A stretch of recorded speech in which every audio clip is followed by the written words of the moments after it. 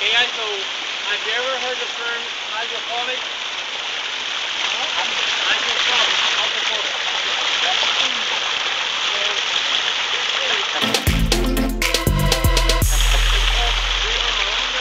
Or river Taro fruit. It's maranga del río. So what it does is the leaf, you put some water, the water won't stick to the plant. So that's because it has like a lot of microscopic hairs tracking to each other called wax. And the wax won't let the water penetrate the leaf. Cool. So that's why you can see this, like this. Let me get a close up. And not just water. You can even put some dirt.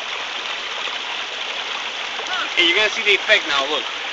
There's some dirt here. Look how it is on my hand, but if you put a little bit.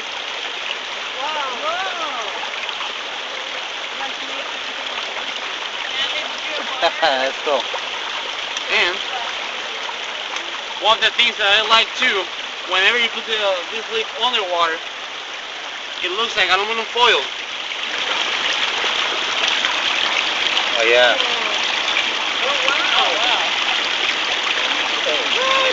Because of all the reflection.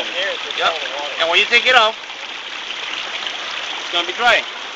So, river Taro fruit. So we actually, in Puerto Rico, we have other type of malanga or Taro fruit plants, and this one doesn't have any nutritional value. So if you try to take a bite of it or you eat it, you're gonna have an inflammation of your throat.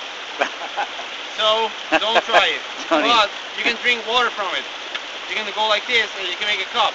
But don't eat the leaf. We have purple Taro fruit or malanga lila, which we eat the roots of it. The roots are like a big potato but slimy. So you have to boil it, add some salt. A lot of people doesn't like that one because of the slimy feeling, but they either they like the white malanga or white Taro fruit, which the roots are big potato but drier.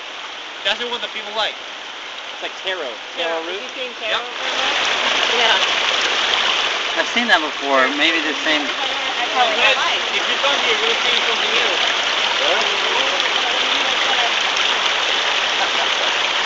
Need a better leaf. Oh, you